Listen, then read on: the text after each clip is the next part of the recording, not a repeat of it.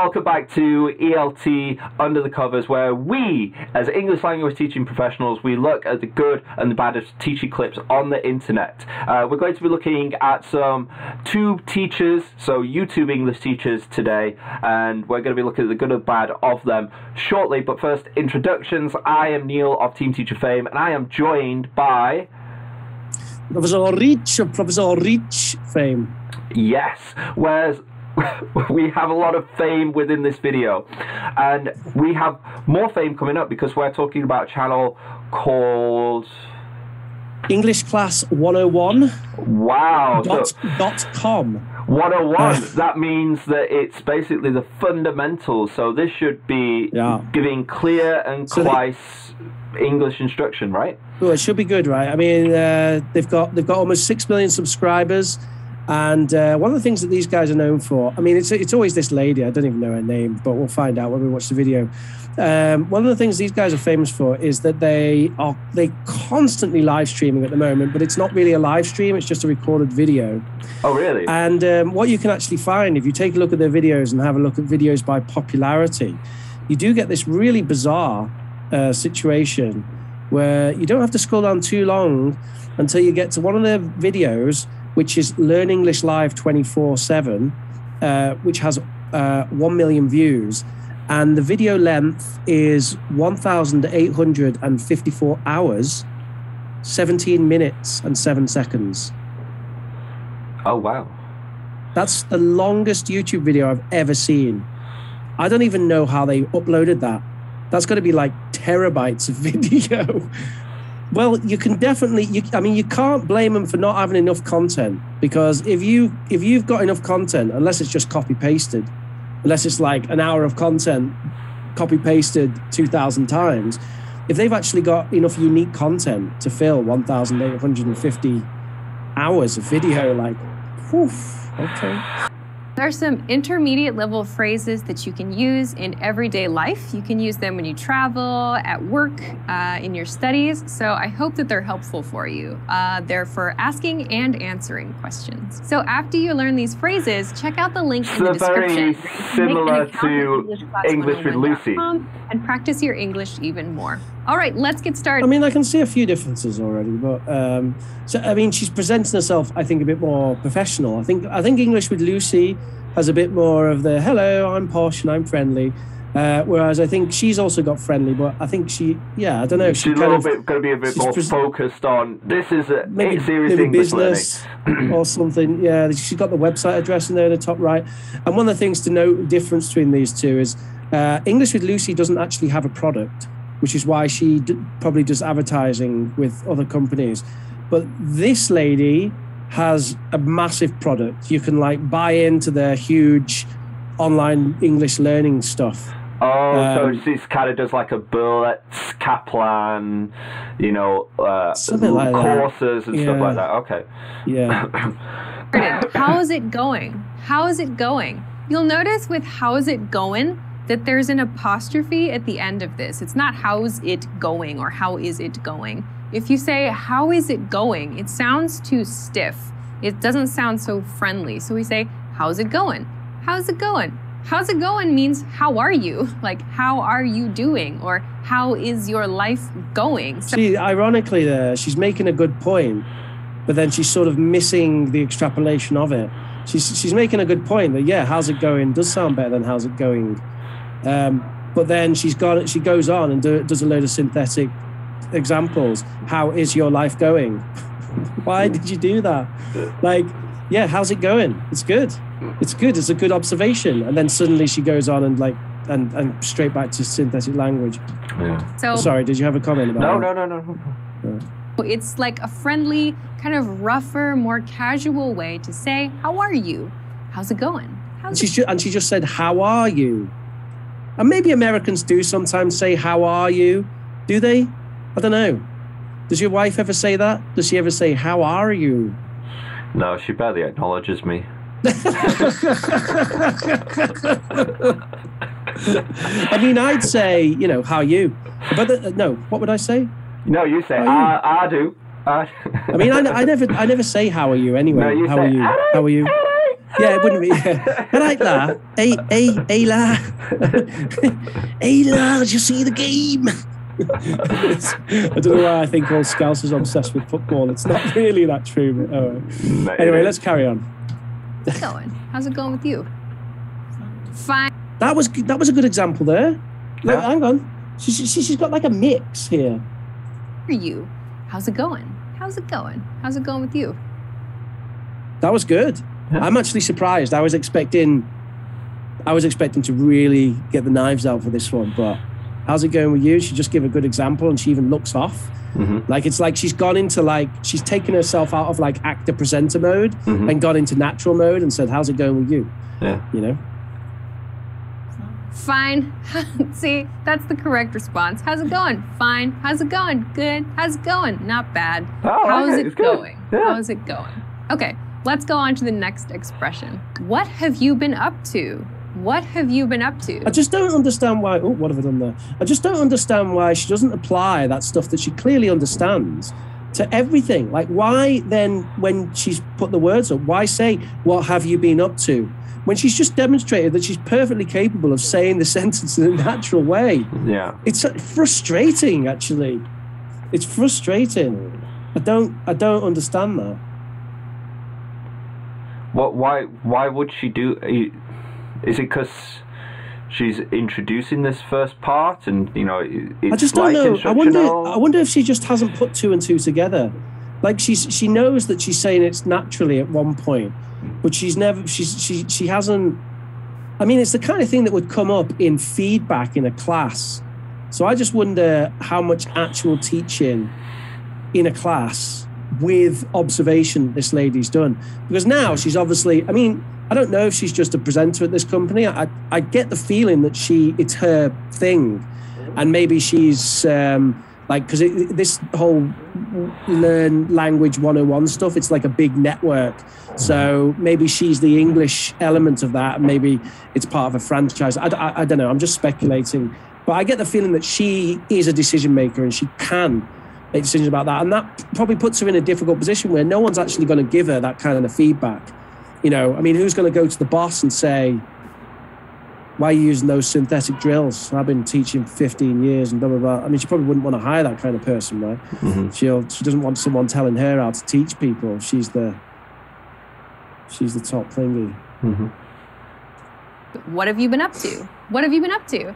What have you been up to is a more advanced version of, like, what are you doing? So what have you been up to means what did you do since the last time I saw you? What have you been up to?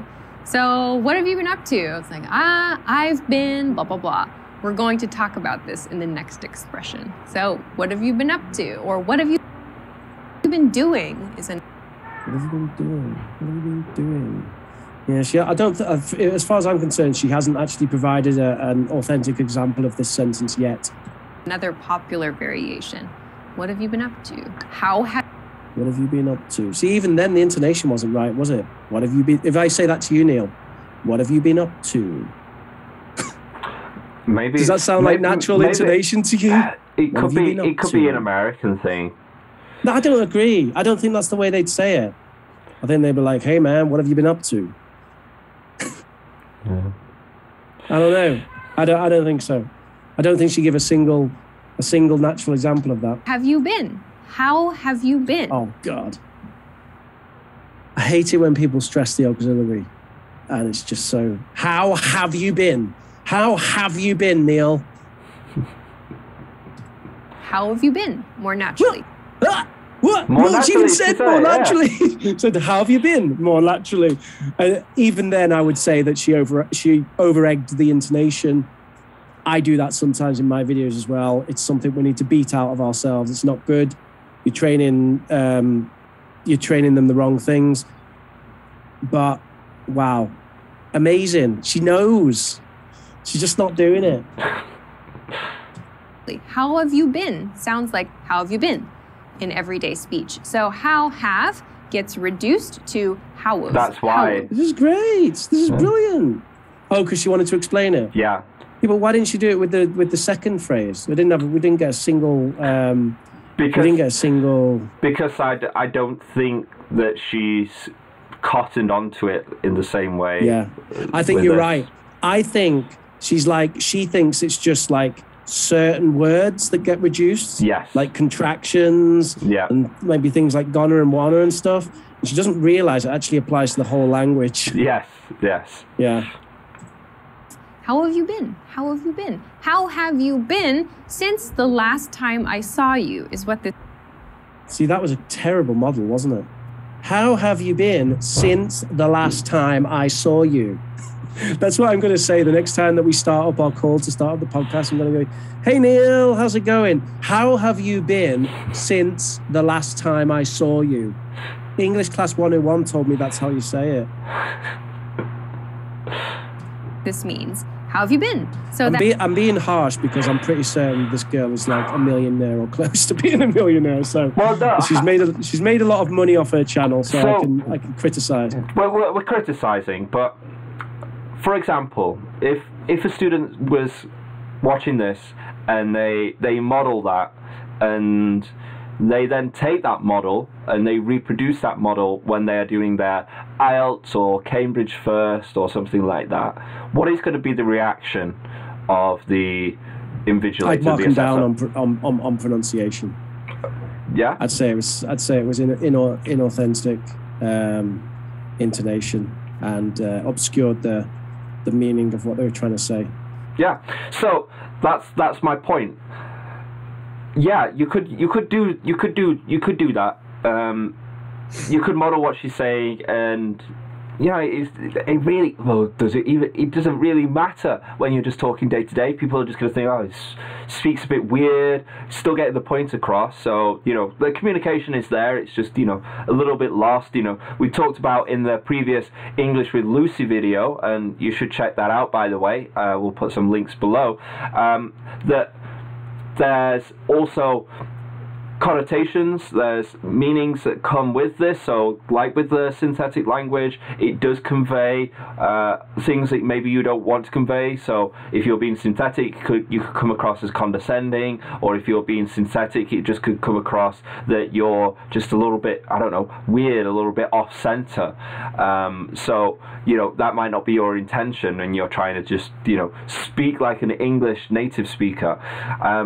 But the bigger thing is, and why Professor Rich is really, taking the knives in, it's not anything to do with her as a teacher. She's does very well presenting, same with English with Lucy, but it will affect you if you are going to be taking English standard exams. Welcome to Innovative Language Learning. Oh. So I ended up on their website. That's fine, but it seems inconsequential, but it's a first step down the road to potential problems, when ultimately I think one of the big things with English language learners is they're learning for an aim. If your aim is communication, this may be fine, but further down the line it's going to bite you in the ass. Because I think even with communication, because you're going to come and speak to someone who's speaking normally, and they'll say, "Hey, buddy, how's it going?" And you'll be like, "What the hell did they just say? What the hell did they just say?" Yeah. Because you'll be expecting them to say, "How are you?" And it is funny because she is capable of doing it naturally, as we've seen. But I think you have to present the consistent model as a language teacher.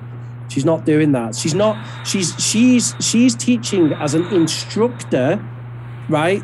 Who's teaching like, this is how things. This is a phrase. This is a phrase. Oh, and by the way, you can say it naturally like this. So it's like she's outside of the communicative language teaching most of the time. She's just being like a kind of a lecturer, kind of lecturing about the language, and then occasionally she'll jump into authentic mode and give you an authentic model. That's a shame. I would like to see a little bit more if we've got time. I kind of want to see where she's kind of going with this. Maybe we'll skip forward a little bit because this is quite a long video. Call this. So when you don't know the vocabulary word for something, or you just... The main reason why I love Grammarly is... Well, Grammarly is actually quite a good product, so I don't mind that being in there. I think it's free as well. It's really great for students to improve their writing. Anyway. The most natural way to ask what time a store or other establishment finishes is how late are you open? How late are you open? So if... Amazing. She gave like a pretty decent model. How late are you open, right? And then suddenly she goes, how late are you open? Like immediately afterwards. If you ask this question, let's just see that again. You'll see what I'm talking about. Retail shops as well. The most natural way to ask what time a store or other establishment finishes is how late are you open? See, that's not too bad. I think she overstressed R, but other than that, it was all right. And then suddenly, how late are you open? How late are you open? Suddenly she goes into synthetic mode immediately afterwards. Oh, dearie, dearie me, whatever your name is. Did she say her name at the start of the video? I feel like I should say her name rather than just saying this woman. I don't know. I'm just going to call her 101. Okay, we'll call her 101. 101. Oh. So if you ask this question, you will get the closing time as the answer. Like, how late are you open? 8. How late are you open? 10. How late are you open? Midnight. Or how late are you open? We're open 24 hours. Yeah, see, that wasn't too bad, but over-egging the intonation, definitely. Which might be an American thing, but I don't think so. I don't think that's how she would actually ask. I think she'd ask with a little bit less strong intonation on that. But all right, so that's nitpicky. I think at the end of the day, she was giving a good stress model there, and I think to some extent that's more important than if you're over-egging the intonation a little bit. And you know, what's that going to do for someone? They might just sound a bit friendlier than than what they'd otherwise sound. It's fine. And you know, if you whoever's watching this, you know, what do you think? If you're an English learner, did this help you? Do you understand what, you know, the points that we've criticized between authentic and synthetic and authentic language, and how that would be an issue for you? Is that something that you have focused on before? Does it matter to you? Why not? Please leave those comments, because we'd love to get it. If you're a teacher, do you see this a lot? Do you do this? Is this what are your opinions? We'd love to hear them as well. But yeah, it's frustrating. It is frustrating. This one is really frustrating me, because the content's there. Say with English is Lucy, the content's there. The presentation is there. There's professional. There's a little bit more skew to maybe more formal, business-like, as you pointed out. Where with English with Lucy, it's a little bit more informal, bit friendly, still a bit posh, but you know, it's that idea. So we've got all the elements there. It's just the element that is missing, which is the major component, is correct English. And good models. It's good pronunciation models. And the reason why that's critically a real issue here is that's the main aim of her video. She's teaching people useful language chunks, and she's not giving them a solid model, a good model for every one of them. Look, it's the whole video. It goes on 25. That's it. It's 25 phrases that every intermediate learner must know. Apparently, when you open till is one of those phrases. I'm not sure if I would particularly agree with that, but I guess it could be useful. But yeah, I have to. Let's have a look at this one. I have to plus verb. Hang on, where was that? Yeah. Okay, onward. I have to. So my previous one was I need to go to a place. If you want to just talk in general about responsibilities, you can use I have to. I have to get up early in the morning. I have to study for my tests. I have to think of a... See, this is what's so weird is, again, what we have here is a range of synthetic models with one good one thrown in. Just talk in general about responsibilities. You can use I have to. So I think I can forgive someone when they first say I have to and they're not actually saying a phrase, because then they're kind of giving the grammar chunk. I actually don't do that, and I actually try to make it weak. every time I demo it, which actually is a little bit synthetic because you wouldn't actually say, I have to, just on its own, would you? You'd say something with it, but I do it because I don't want the students to get the wrong idea. Or if I do say to, I have to, I'll say, that's obviously strong form, and we're going to see the natural pronunciation now. And I think it's her second example that's good. I have to get up early in the morning. So that one's bad, and then this one's good. It's almost it's the one where she switches off and she doesn't think too much about it. So I think it's this next one. To get up early in the morning. Now, I have to study for my tests. I have to study for my tests. Good example. Over-eggs the intonation again. Sounds like a whiny teenager almost. I have to study for my tests. Maybe that's just American, but her demo of it have to is good, and then she follows it up with a bad one. I have to think of a new hairstyle for my cat. Right, she sounds like she's making it up on the spot, which she probably is. So yeah, that